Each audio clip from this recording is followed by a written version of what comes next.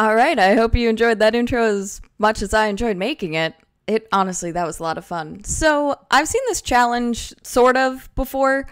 So, I've seen the challenge where people use, using all my markers in one drawing or one illustration, or, I just did one using all my brown art supplies last week. So, if you haven't seen that, I will link it down below, and you can check that out. But I thought it would just be fun to do a drawing with 120 markers, and I picked that number because that's the largest number of Ohuhu markers I can get in a set.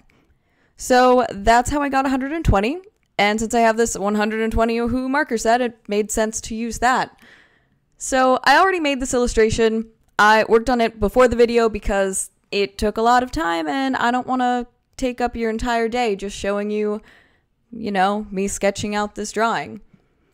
So I just copied it, scanned it, so if I messed up the first attempt at this, then I could, have a backup, and I'm glad I made that because I definitely messed up my first attempt at this, and not just because my camera decided to die in the middle of me filming. And it dies in this too, but you can't tell because I saw when it died, so I stopped working and then charged the battery. Alright, let's talk a little bit more about the art because I've rambled on about stuff that probably doesn't matter for a while. So, my whole plan to making sure I got all 120 markers in this set. First, I have the Ohuhu bag of markers just sort of off in the upper right-hand corner. You can kind of see it on the screen. And once I had used a marker, it goes over to the left-hand side off of the screen, and I just had a box to put all the markers in because, well, I didn't really want them rolling off my desk. So, my plan to start this drawing out was to just get all of the colors that were similar enough, like each color from each of the... Wow, what am I trying to say? I tried to grab all of the colors that were the same, and I used all of those at once. So in the beginning, I just grabbed out all of the browns and a couple of the grays, the warm grays specifically. I just knew that there were certain colors that I wanted in different places, and brown seemed like one of the easiest colors to start with, so I would make sure it got to everything that I wanted it to. So that was sort of my plan for this whole illustration. Next, I picked out my pinks and reds and went with those to just go over things, because really, these were the two color sort of families that I knew where I wanted to put them the most, and I figured if I can put the colors down that I know where I want them, it'll make the colors that I don't know where I want them easier. Or at least that's what I thought.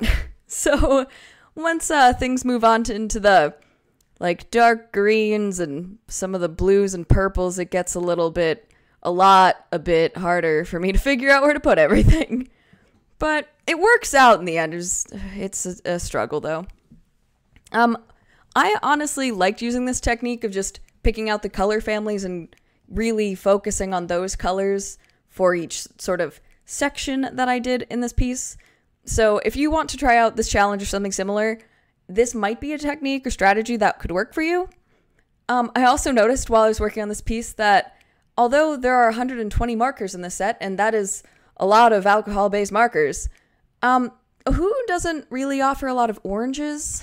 So yeah, that was something interesting to note. There's a lot of yellow, but not many oranges. So, Ohuhu, if you're planning on making some more colors, some orangey or peachier tones would be kind of nice. I don't even know if they'd watch this video or not, but, who knows? So I tried to make sure that when I was using each color family, I wanted to get as many of the shadows in that I could while still in that color family. And if there were a few colors that were in that color family, how many times can I say that, man? If there were colors that I didn't use while I was using that main color, I just put them all up towards the upper part of the screen, and they're at the top of my desk, but you can't really see that on camera. So if there were colors I was really stumped on and where to put them, I tried not to focus on it for too long, and I just scooted them to the top of my desk and thought, yep, I will get back to you later. And I did. So that seemed to work for me, and it just helped me from getting frustrated about not knowing where to put all the colors. And as you may have seen earlier, yes, I did show the box a bit on the video to show where I'm putting all the markers into. And I think it's around here. Yeah. It's around here where I take all of the markers out of the bag, all the ones that were left, because really the bag started to fall over once more and more markers were taken out of it. So I just took out all of the different markers and tried to separate them into their respective color families. And I kept going with the same process. I just had all the markers out on my desk instead of in the bag because I don't want to keep dealing with the bag falling over and not being able to find the markers that I needed. So I'm now moved on to most of the blue colors, and this was where things started to get kind of into a struggle. I knew that cotton candy thing I was going to make blue because, well, it made sense to me that it could be a blue color, and it also adds that contrast to the other colors that are around it, but yeah, I was trying to just use the blues and purples as contrast pieces because there's a lot of brown and pink in this, and I wanted to make sure everything was separated. I know there are lines to separate the different objects, but I just like contrast in my work, and I think the shadows also help pull out some more contrast. And you know, things are pretty brightly colored because it's candy, and it's also a cartoon. So I think the bright colors work for this.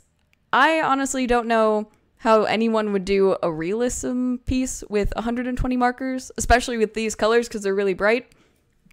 I'm sure if there's anyone out there talented enough to do it, it's definitely SuperRaeDizzle because she's amazing at realism. If you don't know her, I will link her channel down below. Check out her videos. I don't do a lot of realism, but she does a ton of realism, and she also likes to focus on using affordable art supplies. And I don't mean like, oh, it's affordable because it's only $30 instead of $400. Nah, girl uses like dollar store art supplies. She also uses nice ones too, like more expensive ones, but she's a very relatable artist to me because art supplies are not cheap. And I like that she shows you don't need to have expensive art supplies to create really awesome things. So yeah, if you want to check her out, or check out just how to do more realistic pieces, I will link her channel below. I'm pretty sure she using all of my markers in one piece video. I'll also link that video down below if I can find it. It's been a while since I've watched that, but that sounds like a video I've seen of hers. So yeah, if I can find it, I will link that below. So now that I've promoted another artist for I don't know how long on this video, yeah, here's back to the art. I tried to separate all of the blue colors out, and now I'm just kind of riding the struggle bus of figuring out where to put all these gray colors. And I also had some fluorescent colors that gave me that little extra challenge of figuring out where the heck do I put these weird colors? And I really just used them for the base of the cotton candy and for the soda because it just made sense to me. It works. It was fine. It functioned. But yeah, I'm just about done with this piece, and honestly, I really like how it turned out. It's just sort of like this goofy picture, and it was a really fun challenge to do. So if you guys are interested in attempting this challenge yourself, I will have this line art posted in a link down below that is found on my website. So it'll just be for a free download, so you can download it, color it. Don't sell it. If you do, then I have to like go through all this legal stuff and so much paperwork, and I don't wanna. But yeah, that's the end of this video. I hope you enjoyed this 120 marker prompt where I made this interesting illustration piece. So yeah, thanks so much for watching my video, guys. I hope to see you in the next one. Check out all the links in the description below for all of the things mentioned in the video and where to find these markers if you're interested in purchasing them. And have an awesome day, guys. Bye! Do you want to see more shenanigans? Then make sure you subscribe so you don't miss out on any of my future videos. Oh, you want to see more shenanigans like right now? Then check out these suggestions on your screen or head on over to my Instagram. Thanks so much for watching, guys. Check back soon for some more shenanigans. Bye!